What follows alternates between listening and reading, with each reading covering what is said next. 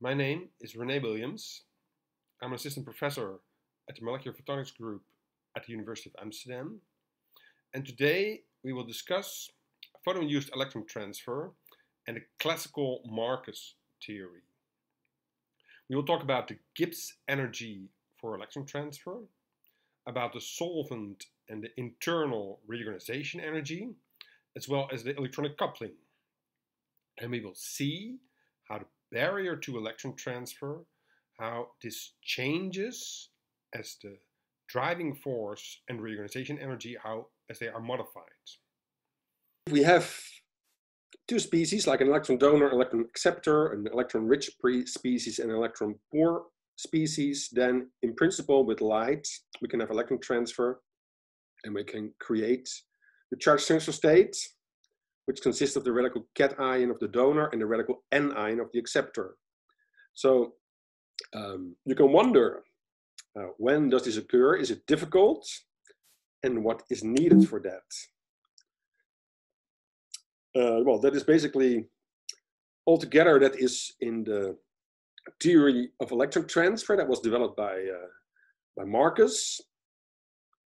He got the Nobel Prize for it. So the first thing is, of course, that there should be a driving force. The process should be thermodynamically favorable. Furthermore, if you want to induce this process, then the black arrow has to be faster than the red arrow. So it has to compete with the intrinsic decay. So these are two simple requirements. Now, can we estimate this driving force? Yeah, that is doable. So if you start with two neutral molecules, then you can use the redox potentials. You have to think about the interaction of the charges, the Coulomb interactions. There's also can be some solvation. And of course, if you excite one of them, that will also, you have an extra energy input.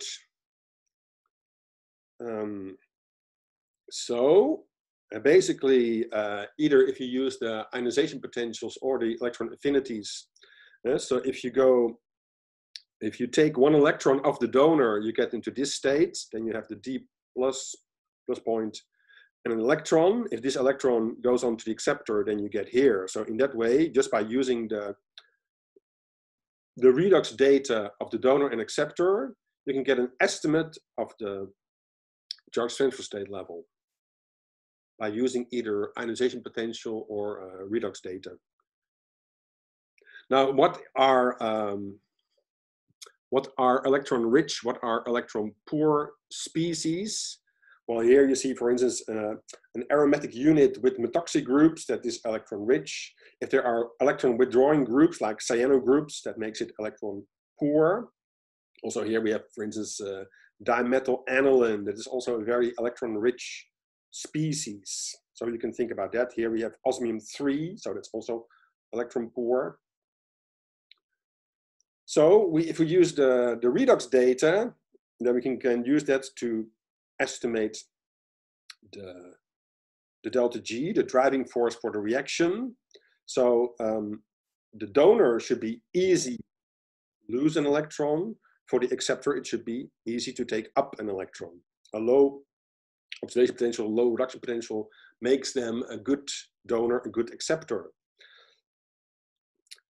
So of course here we have also the excitation energy. If you excite one of them, then you're putting extra energy into the system to attain this state.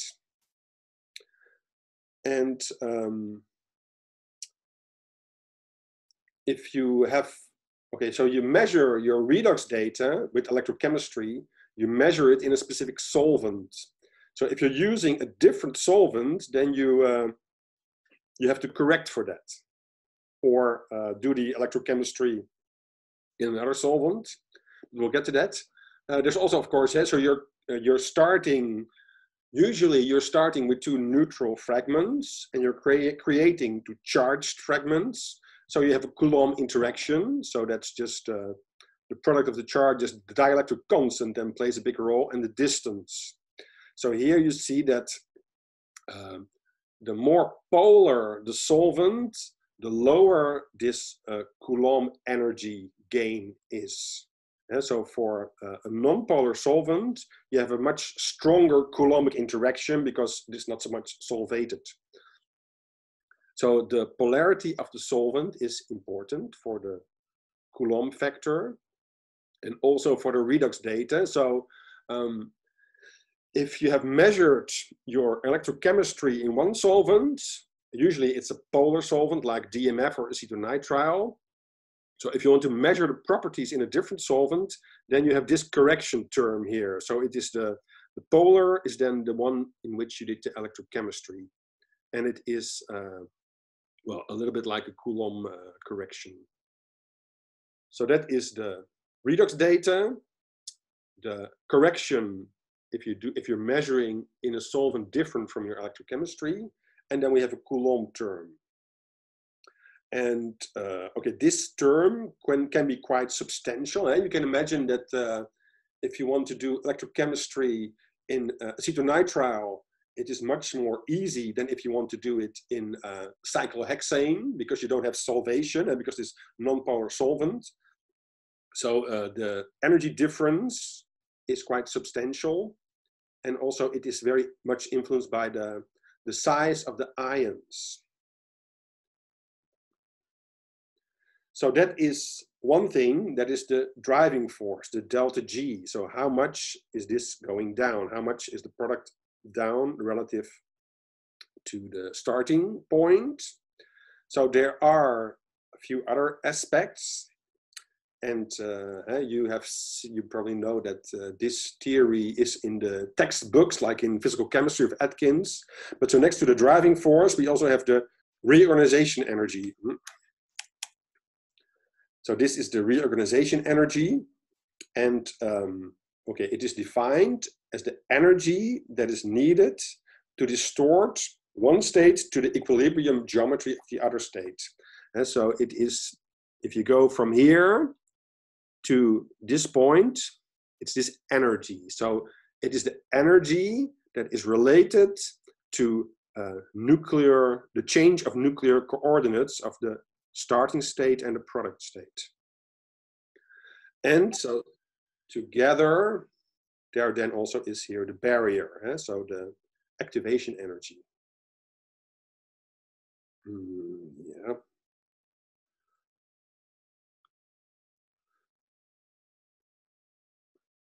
So we have a driving force. Now the reorganization energy that actually consists of an internal part. So if you go from, let's say, a neutral molecule to a radical cation, then the nuclear coordinates, they can change a bit. For instance, the molecule can expand a little bit. So there's a change of nuclear coordinates. And the energy related to that is the internal reorganization energy. There's also the solvent reorganization energy. So that's also called the outer sphere reorganization energy. So that's due to the solvent. And so the more, okay, that's influenced by the solvent. So this is a very important contribution from Marcus about the reorganization energy, the outer sphere reorganization energy.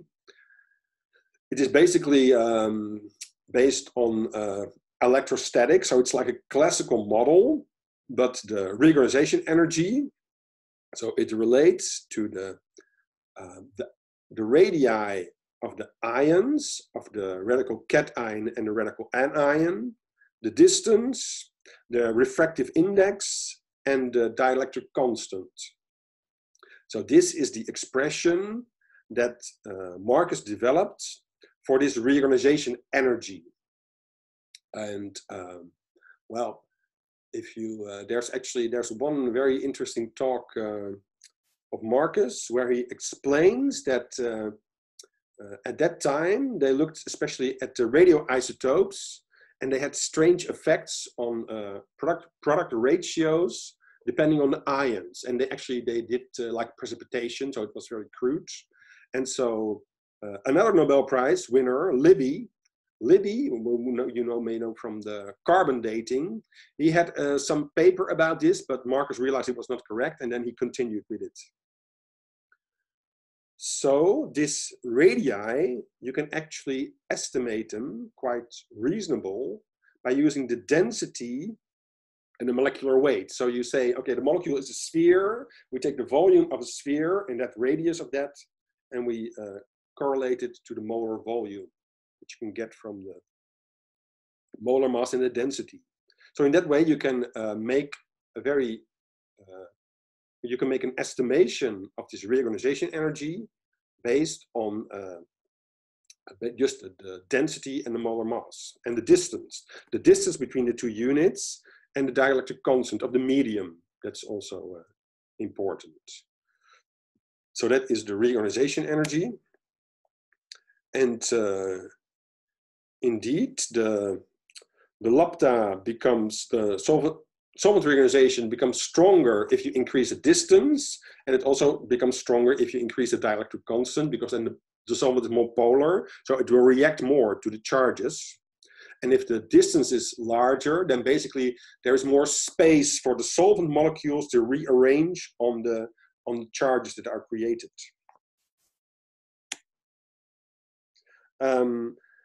So in a very non-polar solvent, the solvent reorganization energy is very small. It can be less than 1/10 of an electron volt.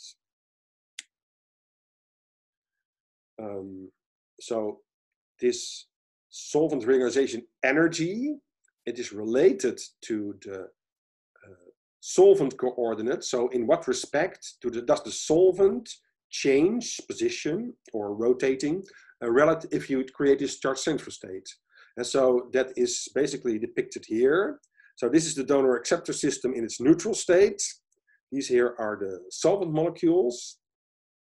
So if we excite them, then we get the charge transfer state, and the solvent molecules instantly, because of Franck Condon excitation, they cannot react, but then after a short period, these molecules, they will orient themselves towards this dipole that is created.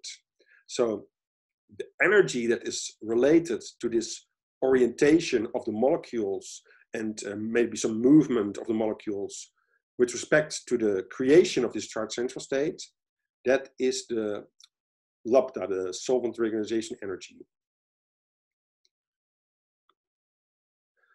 Now the internal reorganization, you can make a very good estimate of that if you have two very particular aspects.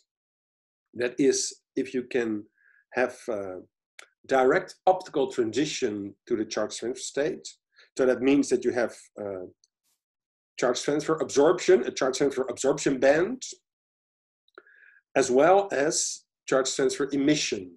So the charge transfer emission that is like exciplex emission. So we have seen that with pyrene and with aniline. So the charge transfer state, it can have a radiative recombination. So that is this emission here, it's the structureless band.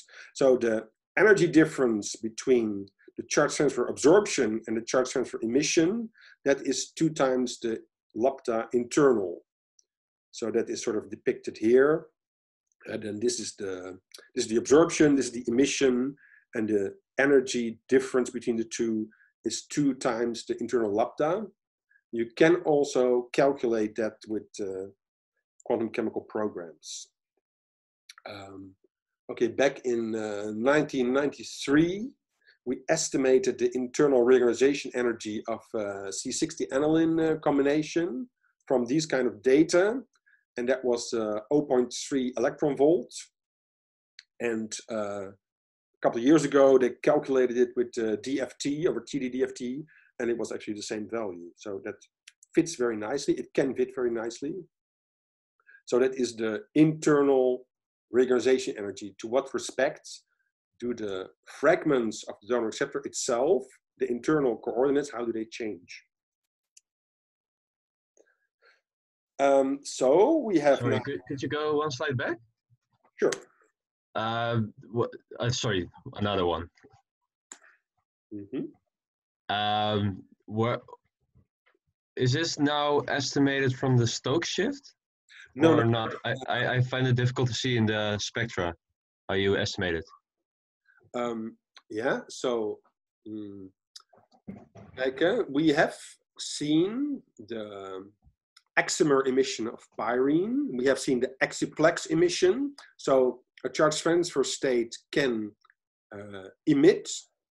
And so this emission, that is the emission from the charge transfer state. So this is the peak.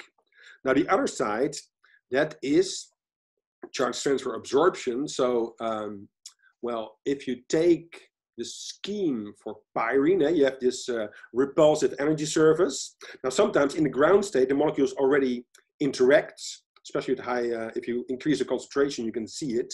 So then there's a little dip there. So that implies that you can have a direct optical transition from the ground state to the charge transfer state. We call that the charge transfer absorption band. So it is usually quite weak. It is not present in the separate components, but only in the mixture. And its intensity increases if you increase the concentrations. It can also be present in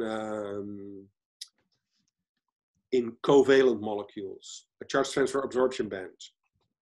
So it is an absorptive transition directly into the charge transfer state. But yeah, like this absorption of the ground state CT complex is very broad. So where do you exactly determine this energy difference? Because maybe this example is not ideal, but normally you do see like a certain maximum. Okay, yeah. I don't know exactly how people determine this exactly, but it's probably right in the middle. Here it's also in the middle. I have seen examples where there is more a real maximum in the charge transfer absorption. Yeah, okay. Yeah. It makes it easier. Yeah. All right, thank you. It gives you also an estimate. So this is half an electron volt. That is 2 lambda. So then you have 0.255 electron volt as the internal reorganization energy. So that is quite small, but that is in the order of magnitude that it can be. All right. So that, yeah. So we have discussed the delta G. We have discussed the reorganization energy. Now can we say something about the rate? And so the Marx theory, this is basically the Marcus expression of the rate. So it contains all the parameters, but the one that we have not discussed yet is the electronic coupling. And so here we have the driving force, here we have the reorganization energy, but you have to go from one state into the other. So these states have to mix, they have to couple, and this is the V, or the VDA. So it's the electronic coupling between the two units. And for the rest, it's the constants, the lambda, the delta G in there. So what about this electronic coupling? It is the overlap of the electronic wave functions of the donor and the acceptor. So there has to be, well, some kind of overlap between the orbitals, of the electronic orbitals, for this electronic coupling to be present. So it's the electronic coupling. And okay, you can try to think about it hopefully better if you look at this particular molecule. So that is something that we have calculated the orbitals. And for instance here, this is the charge separation. So it is the HOMO of the acceptor, or excited acceptor, and the HOMO of the donor. These orbitals, they have to overlap. There has to be electronic coupling for the process to occur. Now here you see the the HOMO of the donor. So you see it looks quite weird, but it extends into these sigma bonds that are attached to this, and it is an aniline. It's an aniline and there's sigma bonds, and here's this fluorine. And here is the HOMO of the acceptor. So especially here, you see, okay, it is of course a very, very weird orbital because of it's a spherical pi system. And therefore, it can easily interact with these covalent saturated bonds that are attached. And here you see that the even at the other side of the molecule, there's a very, very little orbital coefficients. So the overlap of this orbital with this one in space, that is the electronic coupling as a visualization. And you can maybe also understand that for the HOMO of the acceptor, the electronic coupling is much better than for the LUMO. And the LUMO is related to the charge recombination process. And the ratio here is about 1,000 of the charge separation charge recombination. So this gives you hopefully some kind of feeling for the electronic coupling. So it is really the overlap of electronic wave functions of the donor and the acceptor. This overlap or this interaction energy, this V, it does not have to be very, very large. And yeah, if you have, okay, 13 wave numbers, so that is quite small energy, that is enough to give fast electron transfer.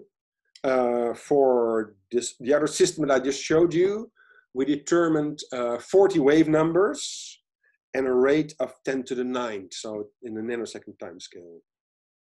But of course, the distance is very large. So this is the magnitude of the electronic coupling that you can think about. And this gives you the third important parameter in this rate equation. So next to the delta G, the driving force and the reorganization energy, we have the electronic coupling. And okay, it can be quite small. I So just have a quick question. yes. On the slides with this, where you showed the 3 examples that for electron transfer, Yeah. There was an RE. What does that mean? The edge-to-edge distance. So there are 2 distances that you can think about. That is center to center. So let's say the center of this chromophore and the center of that chromophore, or the edge-to-edge. And so the edge-to-edge distance is more fair, because if your molecule is extremely big, and the other one also, then the center-to-center distance is very large. But the edge-to-edge distance is very small. Wait, what is the edge-to-edge in this example? So this is let's say this is the edge of the system, and that is the other edge. Oh, like the edge is defined for donor and acceptor. Yeah. Ah, okay. Yeah. So there are 2 distances that are used in this whole theory, especially the distance dependence. It's also in the Fuster theory. We also have a distance, which is also center to center. But if you look at the distance dependence of electron transfer, then edge to edge is more fair. It's a better description. All right, thanks. I also have a question. Oh, can I, about the next slide? Yeah. So I'm a bit confused, but maybe I should have known this before. But I'm following the course Organic Photovoltaics, and then the charge transfer is from the LUMO from the donor to the LUMO from the acceptor, and that's what they also call the driving energy. So but it actually it has come across in the energy transfer bit. Yeah? So in principle, you can have electron transfer that goes from LUMO to LUMO. But yeah, and then LUMO's lower. Yeah. From HOMO to HOMO. In this case, this is the charge separation step. So it is, sometimes people call this a hole transfer, because you basically move a hole, but of course, that's your reference point. You can also say it's an electron transfer because the electron moves. And so in this case, you excite the acceptor, and the charge separation is a homo-homo interaction. But there are other systems in which you, let's say, you excite the donor, and then it's a LUMO-LUMO interaction, the electron transfer. So there are two possibilities. Okay, and is there like, can it be both when we discuss this, or is it now mainly this homo transfer? Depends on your system. It depends on your system. Yeah, of course. If you excite your donor, then you have a LUMO-LUMO interaction. Yeah, because the electron goes to the acceptor, so you want to create a state with 3 electrons in it, a radical anion. But if you excite the donor, then this electron has to move to the acceptor. So it depends on which molecule you excite. And in organic photovoltaics, it is basically always the polymer that you excite, and that is the donor. So that makes sense. And of course, so in organic photovoltaics, they often talk about the LUMO-LUMO offset, or the offset of the orbitals. That is also a measure, but if you use the redox chemistry and the driving force that is based on all these different quantities, that is, well, I would say a better description, or more appropriate, because there are also other effects that play a role. Does this help you?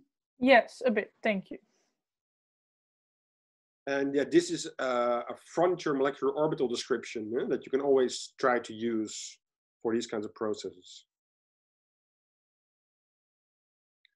I also have a quick question. Yeah. Is there a point in which somehow electron repulsion forces play a role with these distances between the two centers?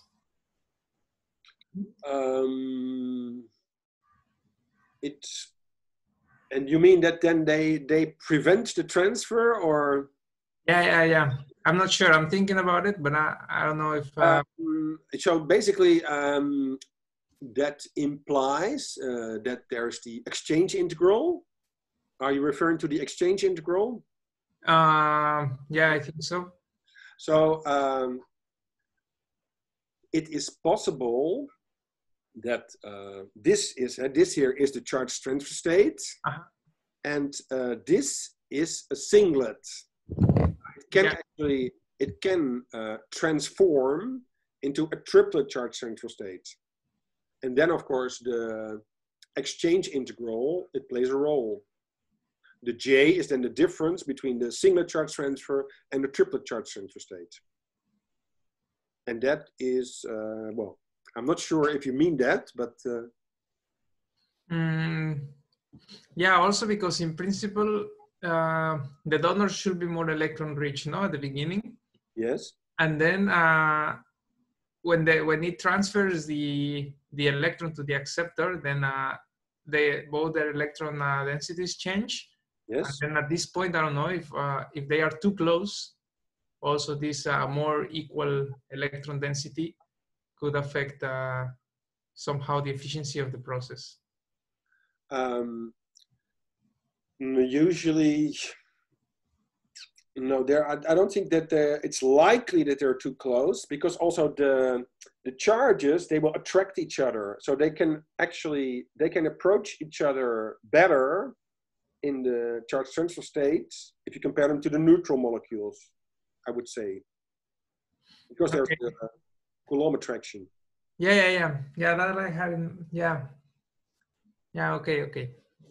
Yeah. Thank you. Thank you. So the important part of the Marx theory is that you have this activation energy, And there's like an interplay of the driving force and the reorganization energy that describes the activation energy. So it is, yeah, you have to go over this hill, over this crossing point to get to the other state. So the Marcus theory, it implies that there's a normal region where the driving force is relatively small compared to the reorganization energy. There's an optimal region in which you have basically direct transition from this state to the other. There's no barrier, so the rate is as fast as possible. And then there's this inverted region. So then the reorganization energy is relatively small compared to the delta G. And so here you have a barrier, so there's temperature dependence, it is slower. Here it goes faster, and here it goes slower again, because you have to go up this little hill there.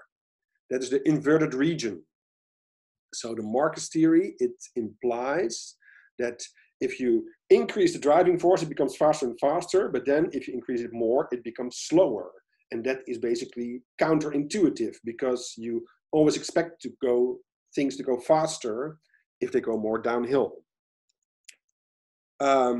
So there are basically two things you can do if you want to study this process. And one of them is changing the delta G. So, well, this is a visualization. The delta G is in black, the barrier in red, and the lambda, the reorganization energy, is in blue. And now we shift this curve, we shift it down. So you see that the process is about to become possible.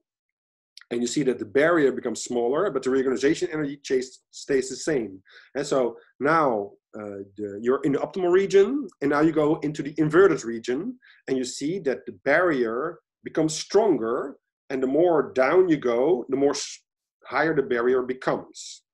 So this is changing the driving force, the effect of changing the driving force.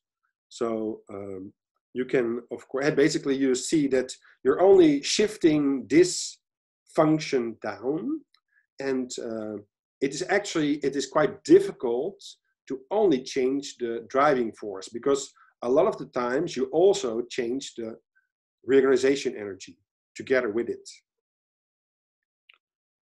But anyway, oh, yeah. So here we have the normal region, and we have a barrier. The lambda is larger than a delta G. And so the rate will go down if you lower the temperature. This is the normal region. And we have a barrier. We go up there. This is what we call a degenerate electron transfer. So if the two states are equal in energy, then the Marcus equation implies that the activation energy is lambda divided by 4. That comes, okay, from the Marcus theory. If the delta G is 0, then the barrier is lambda squared divided by 4 lambda, so it's lambda divided by 4. And of course, the nice thing about the classical Marcus theory is that it is based on quadratic functions. So the mathematics is not really that difficult. If there are more questions, let me know. I saw a face appearing, but anyway. Yeah, I have one. Yeah. So is there a point in the Marcus inverted region in which charge recombination is fully prevented because of? Yeah,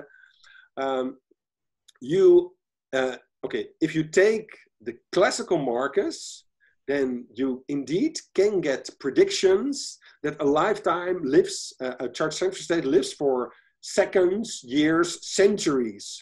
But that is the limit of the classical Marcus. So then you have to go to the semi-classical, and then this nuclear tunneling, this overlap of vibrational wave functions becomes to play a role. And so the classical Marcus theory, it works very well for charge separation. If there's a little barrier, or if you're in the optimal region, then it works very, very nicely. But for charge recombination, there it has problems, and that's why they try to improve the theory. Yeah. But indeed, it is, on paper, you can expect that, but you can't measure it. It's not realistic. Okay, nice. Thank you. Oh yeah, okay. Yeah, so this is the so intervalence bands. They are also like degenerate, and then you have the starting point and the end point has the same energy. We will also get back to that. Here we have the optimal region. So the lambda and the delta G are equal in magnitude. The functions, they cross each other in the lowest point. So you go directly from one to the other. Activation energy is 0. And so here the rate is only expressed as the electronic coupling, and the reorganization energy is here. So this is like the maximum rate that you can attain. And that is usually, 10 to the power 13 per second or something like that. That magnitude, it can be. So then there's this funny inverted region when you have a small lambda and a large delta G. And so the inverted region implies that if you want to go to the product, you have to go all the way, well, you have to go all the way up here to this green area and then go into the product well. Now this is not realistic. You also see that the barrier here is very thin compared to the normal region. But this is the picture of the classical Marcus in the inverted region. Can you maybe explain the charge recombination, the previous question from Said? I don't really understand how I could see from these graphs that you would have this charge recombination. So what do these graphs imply? Okay, so this actually, so here you have, this curve is the excited donor and the acceptor. Then you can have charge separation over this hill. This is the charge transfer state. So it's the plus point, the minus point. Now this state, it will, or it can go back to the ground state. And this here is the ground state again. So you have to go from this purple one into the black one here. So this, okay, actually the excitation is missing. This would be the excitation. So charge recombination is just going from the charge transfer state back to the ground state. The electron jumps back. Just like here, this is the charge recombination, the electron going back, creating the original state. But how does it become more impossible with the classical Marcus theory that it is like not sufficient anymore? Yeah, so that is here.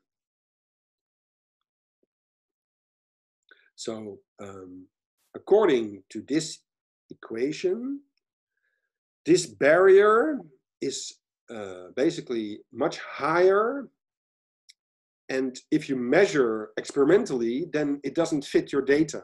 So the charge recombination does usually not follow the classical Marcus theory, because the recombination is faster. It is not, the activation energy is not so large that it is this energy difference, practically, experimentally.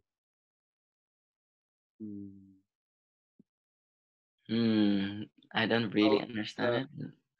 The prediction of the classical Marcus theory, that it predicts a very slow charge recombination in the inverted region with a very high barrier, because you have to go all the way up here. And it overestimates this barrier. It's too high. In practice, it doesn't work. It doesn't fit the data. It doesn't fit the experiments. Okay. So it means that in the inverted region, the classical Marcus does not work very well. And that, that you can basically observe that from your measurements. It doesn't fit your data, but the normal region and the optimal region that fit, then you can basically use it to explain your data quite well. Yeah, so this is something that we saw before, and this is then the inverted region with this barrier. Here we now change the lambda. So now we have a similar situation. We have black is the driving force, red here is the barrier, And in blue is the reorganization energy. So we're going to change the reorganization energy. That means that we shift one of the functions towards the nuclear coordinates of the other. So you see that reorganization energy becomes smaller and smaller. Now we are in the optimal region, and now we are in the inverted region. So in the inverted region, you see that the barrier goes up and becomes, well, even here, it becomes extremely high. And so in practice, it overestimates this. But this is just showing the effects of changing the reorganization energy only, keeping the driving force constant. So about 20 years after Marcus came up with his theory, yeah? I have another quick question.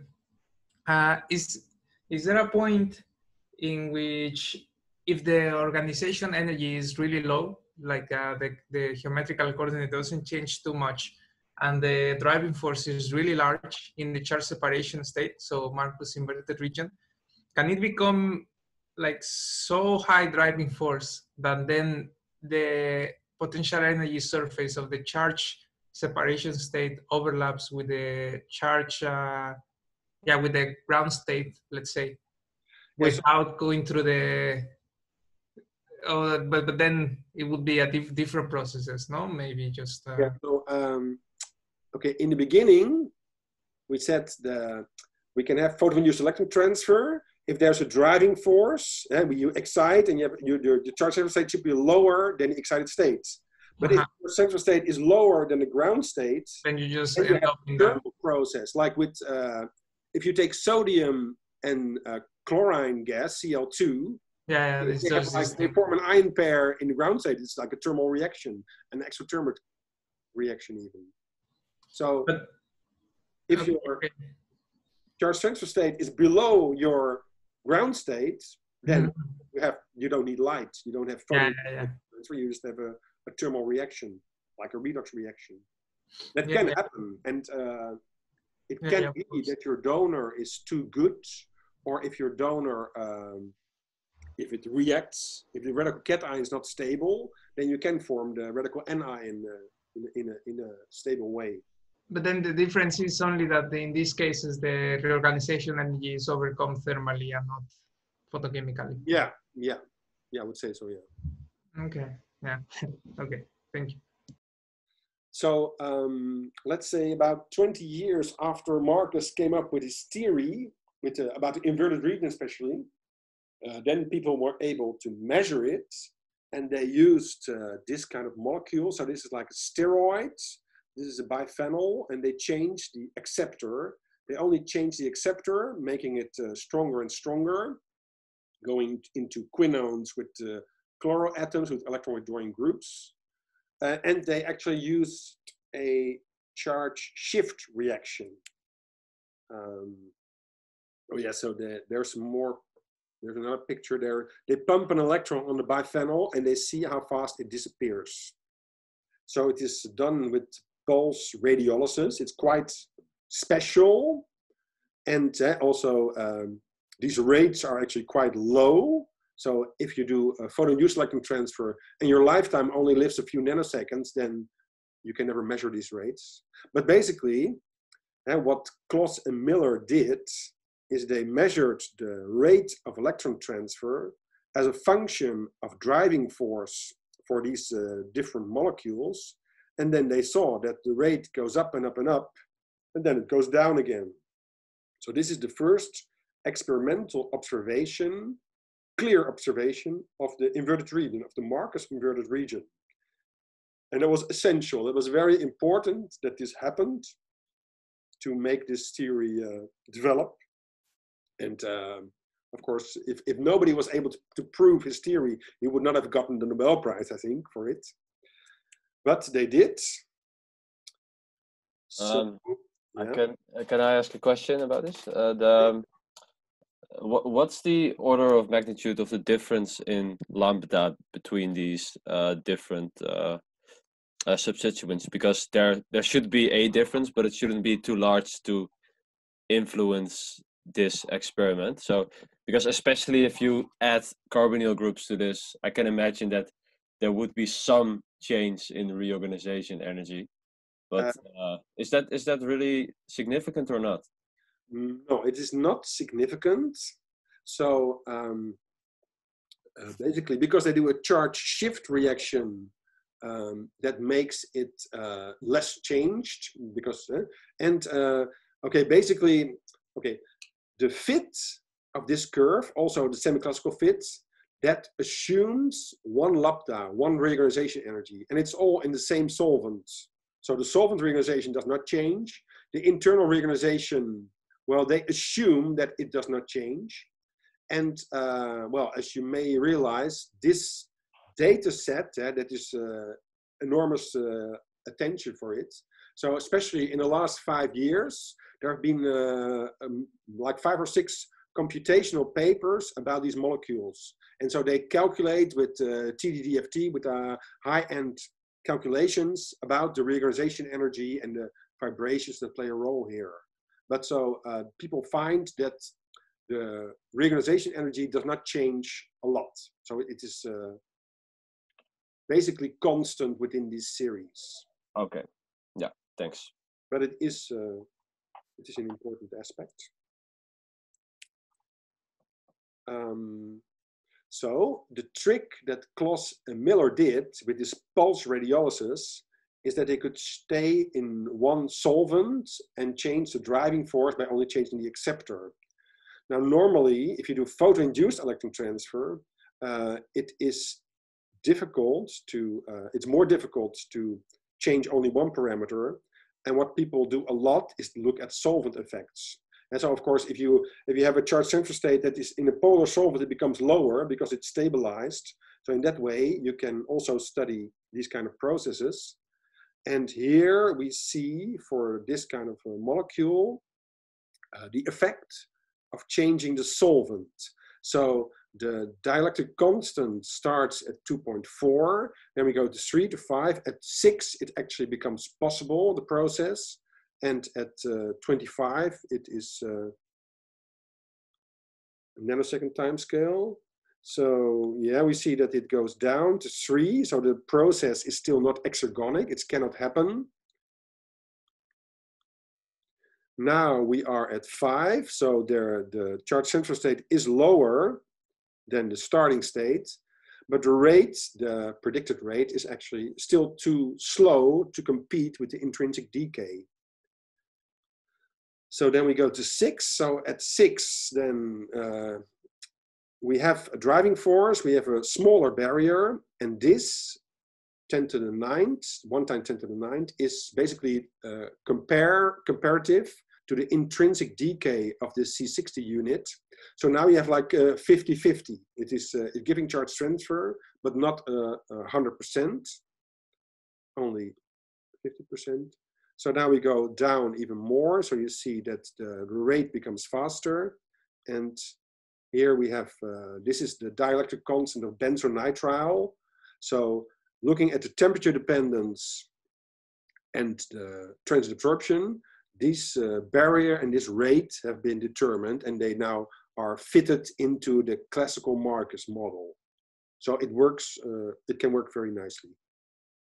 So what happens precisely when you change this dielectric constant of your solvent with your molecule? Do you change the donor and acceptor regions? Or?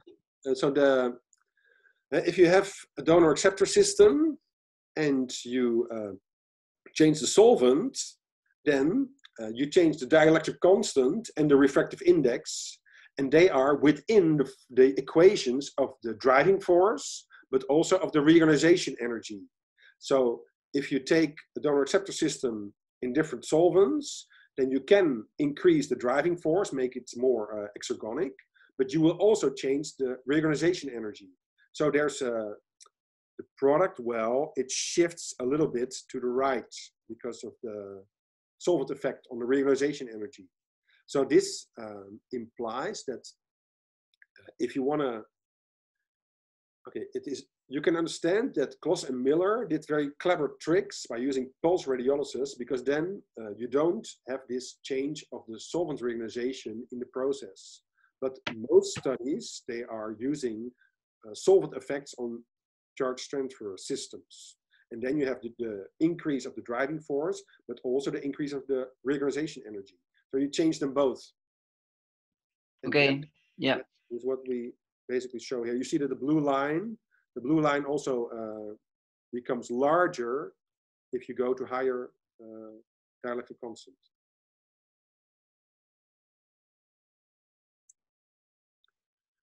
So the inverted region. Can I ask a question with the last slide? Sure. With this one? Yeah. So for instance, in this case, can we get the same, like the same rates of reaction, regardless if we have a lower driving force, if we change the excitation wavelength? So to overcome the vibrational, but yeah, like to go to this higher vibrational state of the excited state, where it already overlaps with the charge separation state. So if you use high energy light, then you lose energy basically until you get to the lowest state of that chromophore. And this is the energy that can be used. So it's like the 0,0 energy that is used for the electron transfer. Okay. So it will anyways go to the Kasha's rule thingy. Exactly, yeah. That is usually what happens. There are examples that the S2 gives some charge separation. So it's possible, but it's not very common. Okay, thank you. So the inverted region is basically this going from the charge transfer state here back to the ground state. It can be a radiationless process, radiationless decay, and that brings you to the energy gap law and this overlap of vibrational wave functions. So we have the inverted region, we have the optimal region, and we can wonder how this electron moves from one side to the other. And yeah, so this represents basically what is happening. So you have a donor acceptor system, you excite it, you first get into the excited state. So this is basically the energy that can be lost by Kasha's rule. So then you have the lowest level of the excited state, one of them. Then you have to go over this barrier. Here we have the electronic coupling. Then we get into the product state, in the final state. So that is the model. There are basically 3 positions that are important. And you can describe these positions like this. So the first one, you excite, you get here. Now at this point, the energy difference between the initial state and the final state, the energy difference at the same nuclear coordinates is quite big. You are in a position where the electron is basically only on one side, but as we saw with these funny looking orbitals that extend all the way to the other side, there must be electronic coupling for the process to happen. So it is like the orbital is extending partly or totally to the other side of the molecule. So then we have to go up this barrier, we have to go up this hill in the normal region. And here we are at the crossing point. So now this energy difference, it has become 0. So it is a little bit like in an orbital interaction scheme. If the energy difference is large, the coupling or the mixing is small. If the energy difference is the same, then there's a lot of energy gain. So a similar picture can be applied here. Here you are at the 0 energy difference, so it's easy to go to the other side. Now this position, Marcus calls it that the electron is formally transferred there. But if you think about it a bit more, then you can say that there's like a 50-50% of finding the electron on one side or the other. The electron is in an orbital. So here, you go over the barrier and then you go into the product side. And if you are here at the product well, then again, the energy difference is very large. The electron is basically only on this side, but if there's still a charge recombination, then there's still also electronic coupling. So in this way, you can view this electron transfer as a travel across a potential energy curve or a landscape, which is accompanied by a change of orbital coefficients on the donor and acceptor. They become smaller, and here they become larger. So that is how you can view this whole process. And Bernd Ensing, he has made very nice calculations about these kind of processes that show this exactly. So here the electron is on one side, and here the electron is like 50-50, and here the electron is on the other side, basically. So this is a paper about ruthenium 2+, ruthenium 3+, so it's like an intervalence electron transfer, and that shows this evolution of orbital coefficients. I will see if I can get it. Do you still see the screen? Yeah. So you see that it actually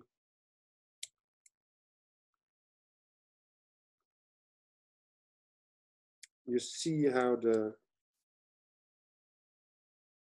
electron sort of jumps to the other side. It's like a stochastic process. You see also the solvent. The solvent is moving. But basically, you see that there's a situation with like a transition state where there's like a 50-50% of finding the electron on one side or the other, and this is thermal electron transfer between two ions. And you see that even the solvent coordinates, they play a role. So the water molecules are here coordinate on the ion, and they even interact. They have some coefficients sometimes. So that is how you can think about this process. This is the paper. I have a question. It's about the slide that shows the orbital contributions. It looks like the delta E is the lambda, right? Or not? Oh, no, the lambda is defined only for the start. So it is no, the lambda is not the delta E. The delta E is the energy difference at one nuclear coordinate of the two states. And so if you are here, it is similar to the lambda, but not exactly, because the lambda actually, you would have to go from here all the way to this line. So it's even a little bit higher. Yeah, I was confused because, sorry. So the delta E that is depicted here, it is only the energy difference between the initial and the final state as a function of the transfer process. And so here, the energy difference is this line. Then you go up this hill. The energy difference becomes smaller and smaller between the two states. Here, the energy difference between the two states is 0. And here it becomes big again. So what does it represent?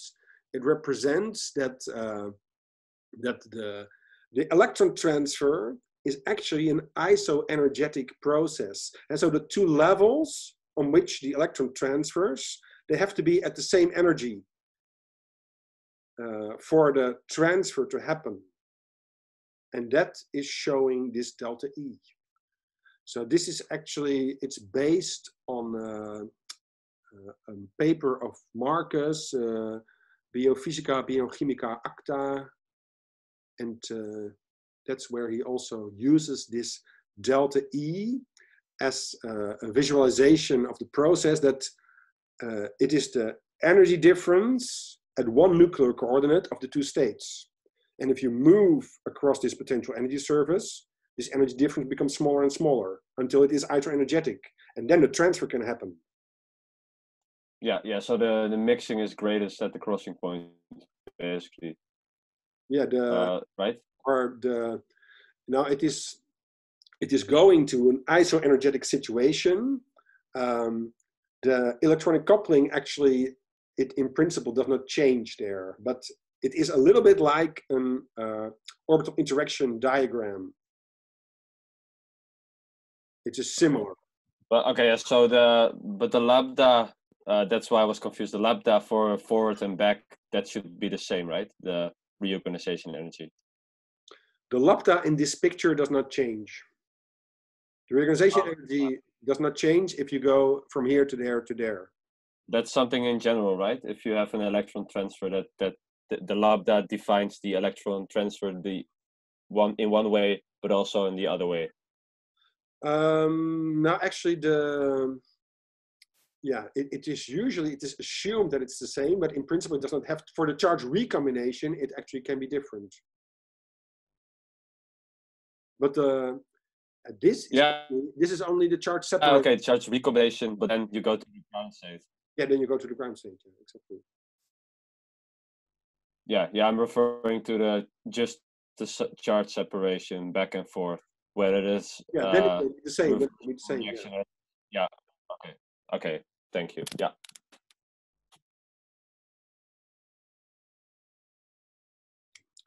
So this puts basically everything together. Huh? So the barrier as a function of delta G and lambda, the reorganization energy, the internal and the solvent.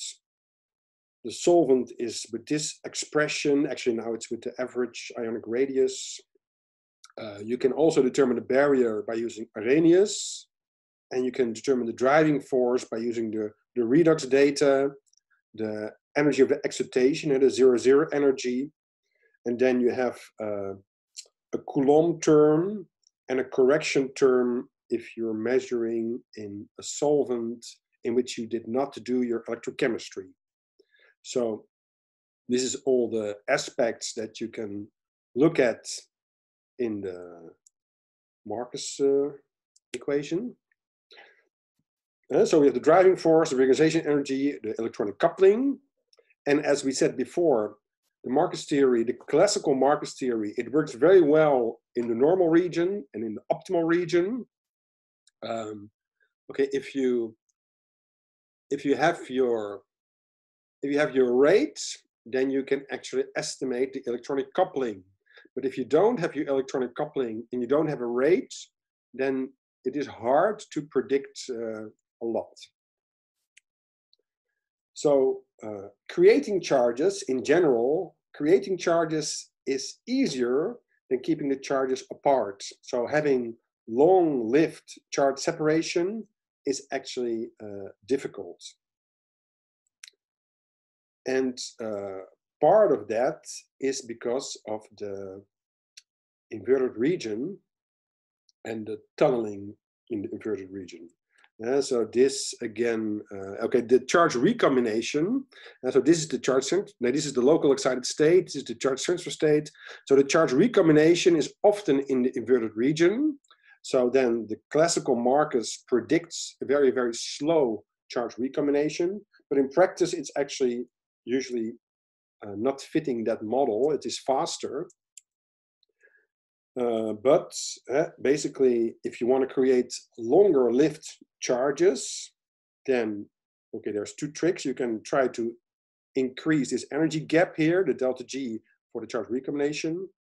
You can try to make the lambda smaller, the solvent reorganization, the internal reorganization, or you can do the trick that the electronic coupling for the back step, that becomes a lot smaller than for the charge separation, the forward reaction.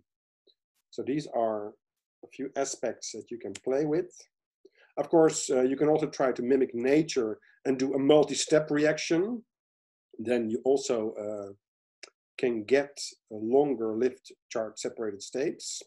So either electron transfer in one go or with the hopping process, that is another option. And of course, nature does that. So we have discussed the classical Marcus equation, and now we will talk a little bit about this semi-classical approach.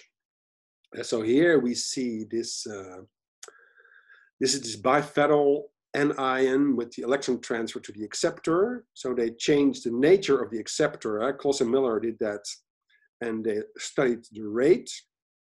So the logarithm of the rate as a function of driving forces here, and this is the inverted region.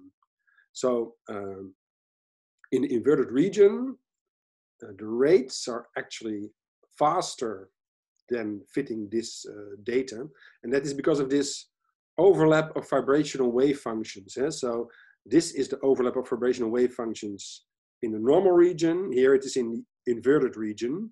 And in inverted region, this black area is basically larger. So just like this stuff about the semi-classical Marcus, we have the Arrhenius equation. If we go to the classical Marcus equation, then this A is expanded into electronic coupling and reorganization energy. The barrier is then a function of the delta G and the lambda. So this is the classical Marcus, but for the rest, it's very similar to the Arrhenius. So in the semi-classical Marcus, you take into account this overlap of vibrational wave functions. So the pre-exponential part remains very similar, only the lambda S is here instead of the lambda. And this here is then a summation of different functions. And here is a vibration. And so just like with pyrene and the forbidden transition, you have vibronic coupling. The vibration plays a role in the electronic transition or in the electronic process. And this S here is the ratio of the internal reorganization and this energy of the vibration. So if you go from the classical Marcus to the semi-classical, you do have a better fit to your charge recombination in the inverted region, but the expression becomes, okay, a lot more complex. And it is related, this enhancement of the rate in the inverted region is related to Franck-Condon factor, Franck-Condon weight density of states. Now you know that from the Franck-Condon excitation. And so this picture, it visualizes Franck-Condon excitation. So the overlap of this vibrational wave function, it is the strongest if you go to this state, to this level. So that gives the strongest peak. If you go from this level to that one, then the overlap of these vibrational wave functions is extremely small. So the transition is extremely weak. So this is Franck-Condon excitation. It is also basically you project this vibrational wave functions onto the other levels. So you do actually the same in this Franck-Condon weight density of states. And so this is the picture that is from a book. Here you see the initial state. Here, this is then the charge separated state. And then the black area here is the overlap of vibrational wave functions. So this is the Franck-Condon factor, the Franck-Condon weight density of states. And it becomes more important if you go into the inverted region. And that is displayed here. So this black area here is larger than it is in the normal region. So the rates are faster than the classical Marcus predicts because of overlap of vibrational wave functions, for nuclear tunneling. People call it nuclear tunneling. So that gives you a little bit of view on the semi-classical. And these vibrations, that's actually quite critical. Usually they are between 300 and 2300 wave numbers. Kloss and Miller, they always used 1500 wave numbers at the vibration. But these modern calculation papers on these molecules, they are all around 800, 900 wave numbers. So that skeletal vibration of this molecule is important in this transfer process, in this special S factor, the Wang-Rice factor. Sorry, I have a question regarding the previous slide. Which one? maybe you explained it, but why does the energy transfer constant, electron transfer constant become larger when you take into account the vibrational coupling? It is giving extra rate in this region. Okay, so this expression, it has the consequence that in the inverted region there's rate is added because of this summation. And so if you don't take into account the overlap of vibrational wave functions, then your rate is lower. If you do take it into account, then the rate becomes higher because the overlap of vibrational wave functions, it gives extra transfer. Okay, yeah. It is an extra factor, basically. So it adds up to the total summation in your formula. Exactly, yeah. Okay. It adds in that region, especially. Yeah. So we have looked at photoinduced electron transfer. We have discussed the Gibbs free energy, the reorganization energy, electronic coupling. We talked about the normal region, optimal region, and inverted region. And this last bit, we talked about the Franck-Condon factor, so this overlap of vibrational wave functions. So I have to admit that I especially applied the classical Marcus theory in many papers. I only have one paper on the semi-classical Marcus theory, together with Eindhoven, with Bram Karsten. So he had everything in an Excel sheet. He put everything on this, regarding this equation, in an Excel sheet, and that he used to calculate these effects.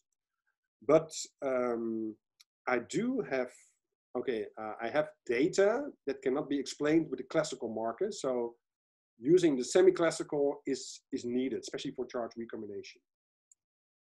And with this, we have presented what we wanted for today. Can I ask a question about the last part? This, of course. Yeah, I understand this that you need to include vibrations to describe this inverted region, but I don't see mathematically how that vibrational overlap is really incorporated. I do see that there is an exponential term with a vibration in it, and that there's an S factor that also kind of incorporates this coupling, but I have difficulties in seeing how this really is like a typical Franck-Condon factor. Like, I don't see that there's really overlap in vibrational wave functions. And then you mean here? Yeah, yeah.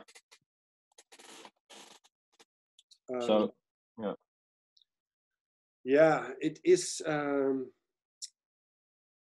Let's put it like this: that this energy, the h nu, is like the vibrational spacing, and so how does it fit onto the curve, and how do these vibrational states, how do they interact? That is expressed with this Wang-Rice factor. Okay, in a way, these kind of expressions, they're also used for the energy gap law, for radiationless transitions. So basically, I think what Jortner did is to take his work of the radiationless transitions and energy gap law type processes and incorporate it into this Marcus equation. So the solvent reorganization is still used classically, but the internal reorganization, that is the one that gives the resonance effects with the vibrational wave functions. And so if you take m is 0, then actually this whole term falls off. So if you go from 1 and you increase it, then mathematically you can show that that the inverted region area is increased in rate. And also, if you go to like 15, then you don't see an effect anymore, so it levels off. It's actually funny because this also shows that there's the 0-point energy vibration is not incorporated, actually. Right? For M is 0, this term drops. Yeah, the term drops. Yeah. That is also okay. So I have just been playing with Mathematica, putting in the classical and the semi-classical, and then I find out that okay, of course, if you put in 0, yeah, then the term vanishes. You can understand it basically, but if I see this equation, I cannot find it out immediately. And also, what this guy Bram from Eindhoven, he put the whole semi-classical in an Excel sheet. And I saw he stopped at a certain point. I was also wondering, why does he stop at 15? Because then the contributions become smaller and smaller. They become negligible. So you don't have to go to infinity. Yeah. You have to go to 10, 15, and then it describes it well. So what does this M really mean with going from 1 to 15? It is the summation factor. And so it is like,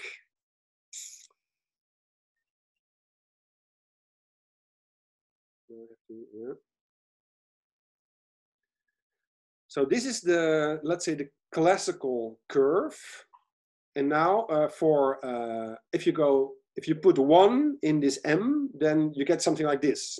But if you increase the M, then it adds up another curve next to it, and then another next to it. And then the intensity goes down, but it adds in the inverted region, but to a lesser and lesser extent as M increases. Yeah, you also explained this in your pre-recorded lecture, but I didn't really understand with increasing your M, indeed what you say, that you add up in the amounts of graphs that you get. Can you maybe explain this? Well, I can give it a try. So if you put in M from 1 to 1, it's a summation from 1 to 1, then you almost get the classical markers. Only there's then this vibration added.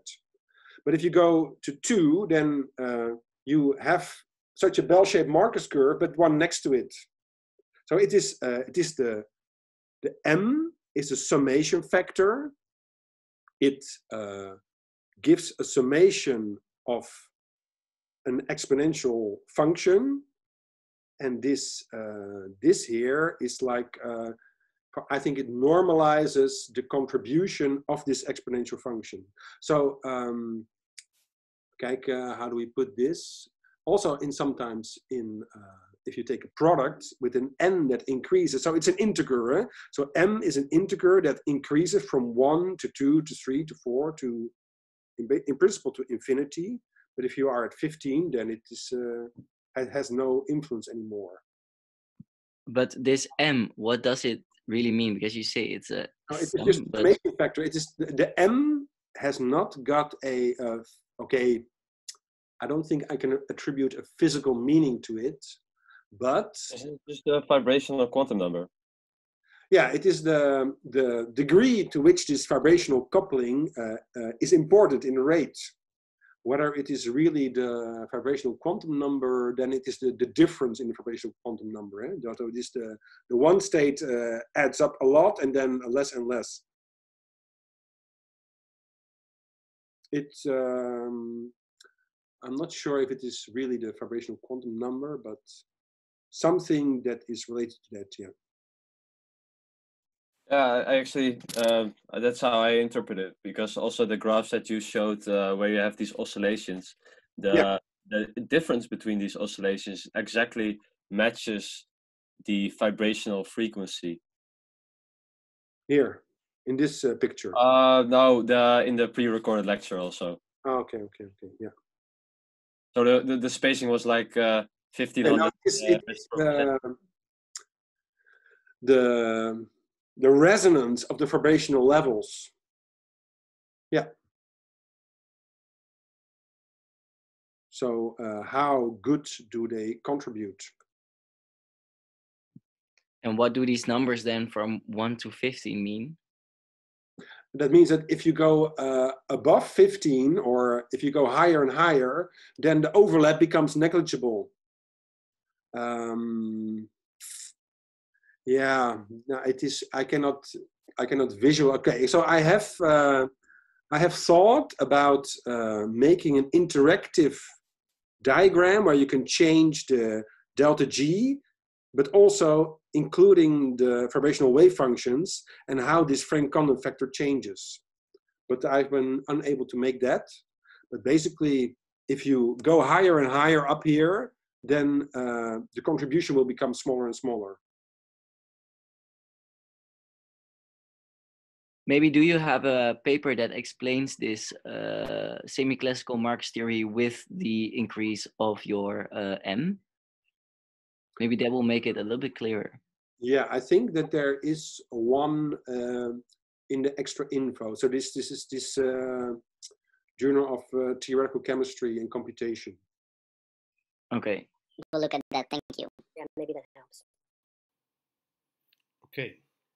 So we have seen that many factors play a role in the classical Marcus theory of electron transfer, and we have tools to make good estimates for them. The complex framework of Marcus, it gives us a handle to predict and to understand how charges are created and how they decay within molecules and materials under the influence of light. Thank you.